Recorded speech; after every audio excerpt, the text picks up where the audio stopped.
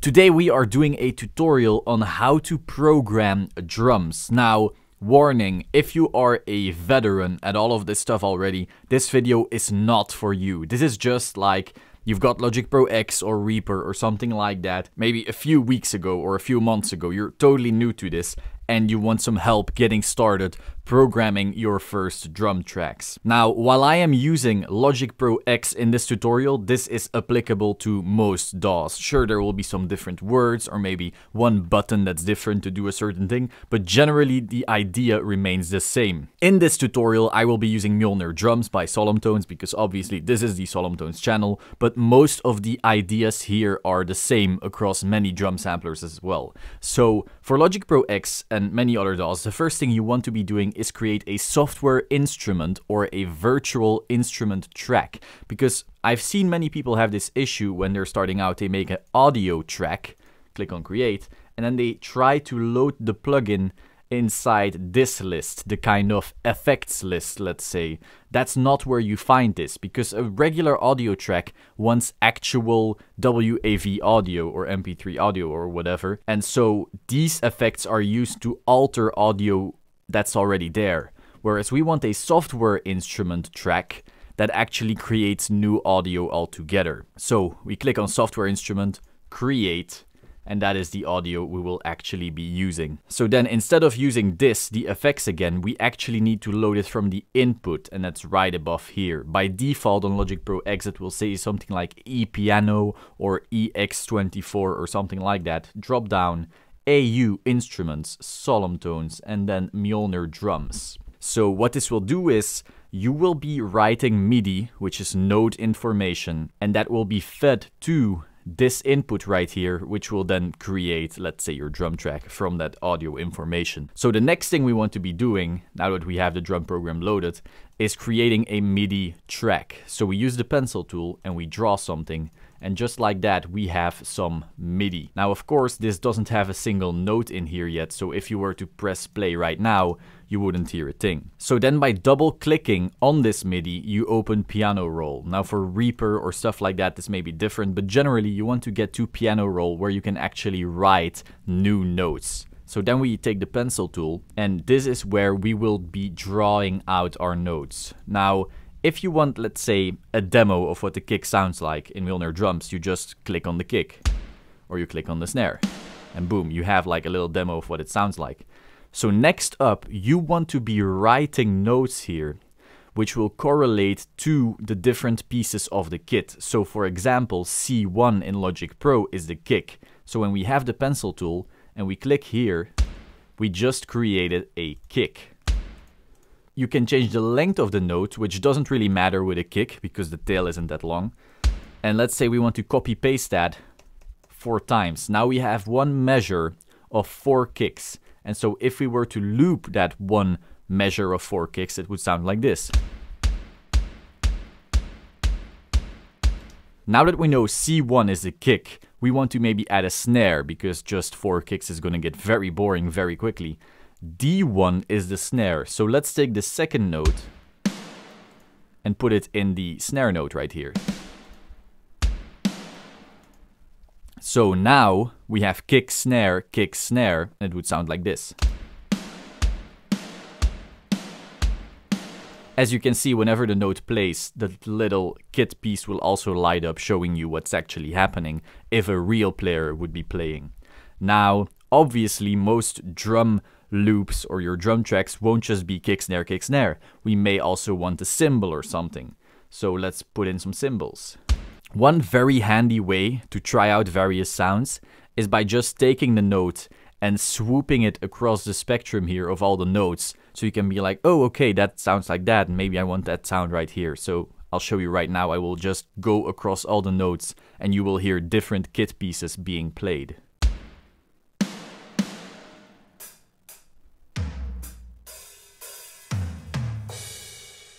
So let's say I want that as a cymbal right here. By swooping across, I found that I wanted this. So let's say with this one, we do need a kick back. So we have our kick right here. I copy pasted that over. Let's say that here we want a different cymbal. Now, Do keep in mind, I'm not trying to make a great masterpiece right here. I'm just trying to show you the bare basics of how to program a piece of drums. This is by no means going to make you an expert at making the sickest drum tracks right now, but it should get you started to start experimenting on your own. So this would be a start. Now, of course, this is not great just yet.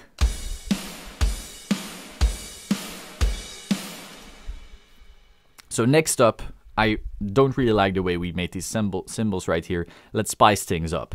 So instead of going kick, snare, we could maybe do something like kick, snare, kick, kick, snare.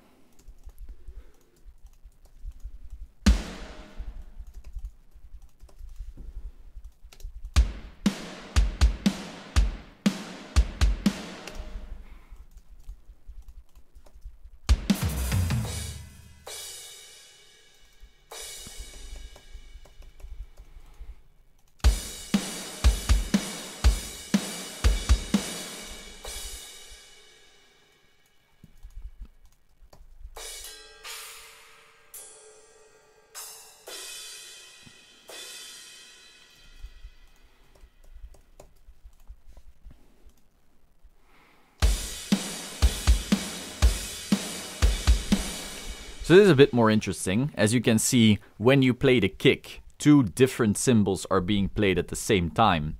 Then you hit a snare, and another cymbal is being played, but not a third one, because this one is still ringing out from the first time you played. And then you have the same when you hit a double kick and so forth.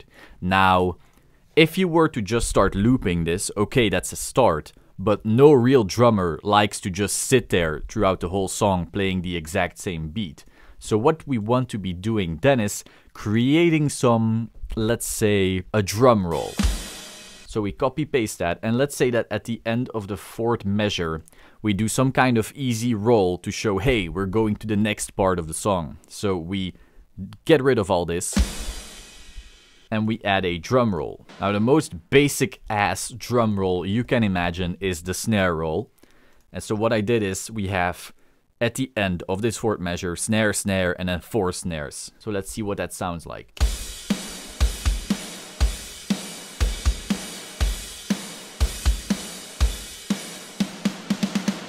So this is the most basic thing you can possibly create. Now, one thing you notice is all the notes here are blood red. In Logic Pro and many other DAWs, this would mean that your velocities are very, very high. If you don't know what velocity is, basically every single note you program inside a DAW not only has the information of which note you're playing, it also has other kinds of information. One of those pieces of information is velocity, which basically tells you how hard the note would be played. So 127 is the maximum here, meaning you are telling the drum program, hey, play all of these notes at the maximum velocity, the maximum strength of, well, what that drummer could handle. The problem is, no drummer on this planet, even if they're the most perfect, best drummer in the world, can ever play all these notes at max velocity every single time, because we're not computers. No drummer can hit the same way every single time. Now, to combat this, most drum plugins have a solution called round robin, which means even though you may hit a snare multiple times after each other, they will still be playing a different sample. When you play a snare on Milner drums and then you play it again, no two snares after each other will be alike to make sure it sounds more human.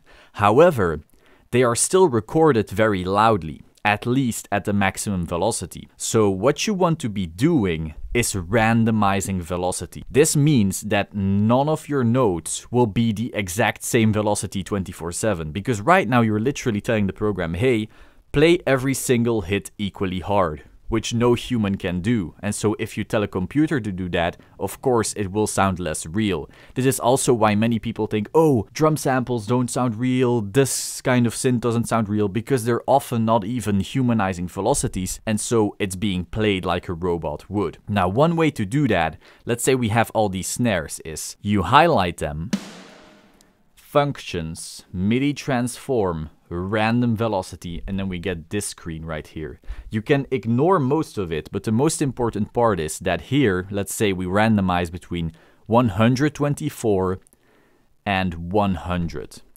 This would mean that all the hits will be randomized. Every single hit will be some number between 124 as the upper limit and 113 as the bottom limit. If we then click on Operate Only, all those highlighted tracks you see, not all of them are blood red. They're a bit orange, a bit brown. And so this one is 115 velocity. The next one is 121.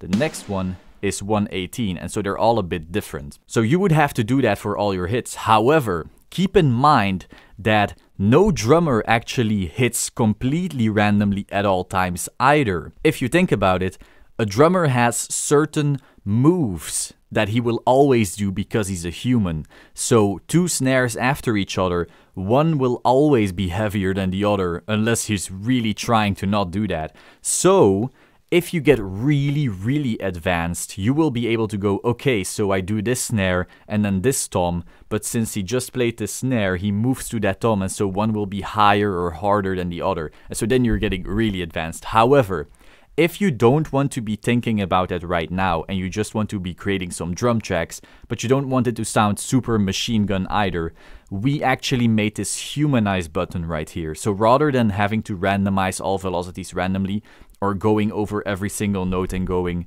oh, this kick, I want it to be 118. Oh, this snare, I want it to be 123 and so forth. You have this simple button that you just turn up. And what it will do is it will randomize the velocities for you. If you turn it all the way up, it will get maybe a little bit too random for what you're trying to do. So usually I try to use it between 3 and 5. That's usually the sweet spot for harder metal in my opinion. But yeah, you can experiment with that, but then you don't have to get into that annoying mathematical zone when you're actually trying to be creative. So that's what we have right now. We just have a really basic drum pattern, and now it's up to you to actually get super creative and start creating your own drum tracks. One thing I really like to do is going to something like songster.com and just checking out drum tracks of real drummers. And they will have tabs that show you which kicks are being used when. Like, oh, this guy always plays the snare on this beat, or here he plays those cymbals. And that way you can actually check out your favorite drum tracks from your favorite drummers and learn how they play, and then program that way on your own tracks. Now, of course, you don't have to totally steal everything. That would obviously be illegal, but you can learn a thing or two. So that was this short introduction to MIDI programming your drums. I hope you found this very interesting. If you haven't picked up Mjolnir drums yet, that link is in the description. I hope you found this informative, and I will see you soon. Ciao!